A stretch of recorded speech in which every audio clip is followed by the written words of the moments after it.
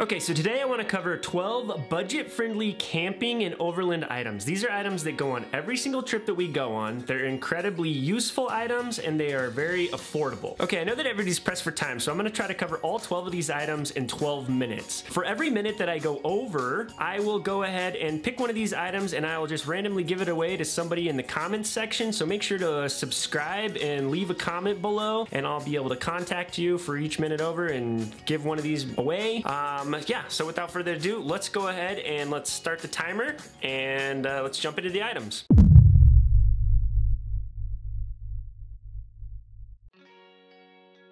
Okay, item number one is this emergency rain poncho. Hold on a second.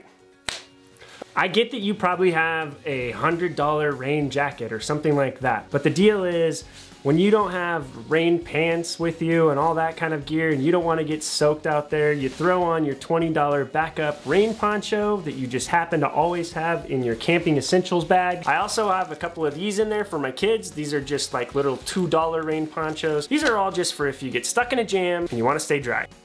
Okay, so item number two are these tension straps. Something you can use to secure load, tie things to the top of your roof, tie things down in the bed of your truck. You can use them to make clotheslines at camp, all kinds of useful things. To hang lights. I've used them a million different ways that they've come in handy on trips. Now the thing is, it's just a strap that goes in here. You simply pull it tight. It will not pull back through because it has teeth right here. These are rated for up to 600 pounds, so it can handle a lot. I know a lot of overlanders have ratchet straps, and you should actually have a set of ratchet straps with you because ratchet straps come in really handy for bush mechanics sometimes when you have problems. But this is much quicker to use to secure loads and do different things in the camp than a ratchet strap. Check them out. It's called a tension strap. I'll put a link below for them.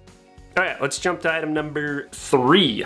These Cabela's tripod chairs. Okay, the reason that these are a big deal is, see how small this is? I get that you probably are gonna bring some more comfortable like lounge chairs, but those are really bulky and they take up a lot of space. So a lot of times we'll have one or two nice chairs for us and then I'll bring these for my kids. Or the other thing is I usually just have a couple of these extra just in case people forget their chairs. You can always be the guy that saves the day with these. They Velcro on the top. I'll leave a link below. These are from Cabela's. They're insanely cheap. They work really good as a footstool too, just in case somebody else doesn't steal it. You got a good footstool. They're actually a lot more comfortable than you would think. So these are a great investment. Grab a couple of those. This is a black diamond magneto carabiner, and why I love it is instead of having the threaded locking mechanism on the front, it actually has two magnets right here and right here on the sides, and as you squeeze the sides it unlocks it and it opens it up. So this is a locking carabiner that is very convenient to have, but you can easily open it with one hand and it's just very satisfying always unclicking that and opening it. So anyhow, you can either use it in your camp or you can just sit in your chair and click it away because it's a very satisfying sound. But anyhow, long story short, this is my favorite carabiner because it's extremely easy to open. You can open it with one hand. It's something that we learned and we brought over from the rafting world where you have to be able to open your carabiners with one hand, but they also have to be able to lock. We actually keep it on a little belt for rafting. You might want to just bring this whole entire setup with you. The belt has a carabiner, it has a pulley, and then it has two press sticks put together into a belt that you can wrap around your waist. The reason this is convenient to have with you is that with rope, you can turn this into a 2-to-1 to drag up a heavy load, get a pinned raft out, drag up a hurt hiker, up a cliff, different things like that. So this is a great setup to bring with you all around. Okay, item number 5. I'm not gonna spend a lot of time on this because I did a whole entire video on it on my EDC, like Everyday Everyman EDC video. You can check it out there. But this is the M16 CRKT pocket knife, and the reason that I think this is a big deal is everybody should have a good pocket knife, but this is one that can also save a life. It has the window popper on the bottom for breaking a window of a overturned vehicle, especially if it's overturned in water, and then it has a seatbelt cutter right here. Obviously, a pocket knife is pretty obvious, but this is my pocket knife of choice. When you are an overlander, you spend a lot of time on the road. There's a decent chance you're going to end up being the first person at a car crash someday, and it is a handy tool to have, might even save a life. You need to get yourself a set of two-way radios. These are obviously very handy for a multitude of reasons. You can also use these for spotters. That's not number one. I always see people when they start overlanding with other people, they finally get a radio. But in the meantime, while they've been doing it on their own, when you have this in your cab and your spotters outside yelling at each other through the window is not the best way to try to get through difficult problems. So having two radios is a big deal. The thing about radios is I think people put them off too long because maybe they think that they're really expensive or something. You can get a good set of radios for under $100. Definitely add radios to your mix. Okay, for number 7, I would recommend always having backup food. Not food that's part of your meal plan, but food that's easy to make if you ever get stuck in a jam, where like you got stuck on the trail and now it's way too late, or it's pouring rain or something, and you need to make a meal fast. So pack some like backpacking meals in your camping essentials bin, or even some MREs that are even easier to warm up. So it's fast food that you can make in a pinch, so everybody doesn't have to go to bed hungry. Okay, number 8 is camp lighting. And this is something that I have a personal opinion on. I don't know if people will agree with me, but there's a lot of scene lighting that people are putting on their trucks nowadays that is extremely bright. And yes, if you have maybe like an S-Pod or something like that, you might have the ability to dim it, but a lot of people don't. And I like to have camp lighting where everybody can kind of hang out around the fire. You can see your way around the camp without tripping on anything, but it's not too bright. What I like to do is I like to either grab some lights like these that are behind me. You can get those for very, very cheap. And they plug into a USB charger pack, or better yet, you can get something like this. This is a black diamond little lantern that we have. It has little legs that fold down, folds up, it has hooks on the top so you can hook it in the top of your tent and hang it, so it's super handy. It has a USB battery pack inside of it so you can charge it up and run the actual light on it itself. But then if you don't want to do that, you can plug in string lights like these behind me into the USB port here on the side, and you can power those and hang them in a tree, or hang them along a rope, or hang them along a tension strap like what I was talking about earlier. So this with those makes for some very, very nice mood lighting. The other thing is there's these other lights that I can show you here. These lights are like the ones that people hang on their back porches, but you can get them in an LED version where it uses very little power. So I love getting these and hanging these, but if you're gonna power these, you're gonna need something more like a Yeti, or plug them into your car if you have that option, and you have an inverter, but make sure you don't kill your battery. But you get the point. If you have like a Yeti or a Goal Zero or Jackery or something like that, these lights are really amazing to run at camp as well. Okay, for number 9, we've got a portable toilet. Now this toilet is very, very comfortable. It's very, very sturdy. It folds up very small. And then it also comes with these little packages that has a bag in it for catching the waste, obviously. That bag has a powder in it that turns the liquids to like a gel, and it also is a deodorizer, so it makes it smell not as bad. And you can get more of those. They're very inexpensive. And then it gives you the ability that once you're done with that bag, you can seal that bag, stick it inside of another Ziploc bag, and you can transport your waste home with you.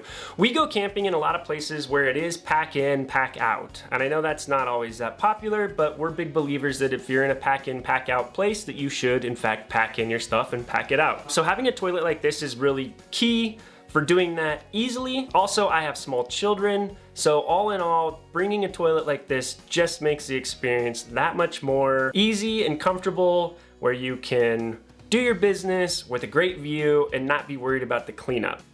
Okay, for number 10, we have in-cab storage options or organizers for inside your truck. When you're going on these trips, you're usually carrying a lot of stuff, and organization is one of the key things that kind of keeps you from going crazy when you're on the road for a long time.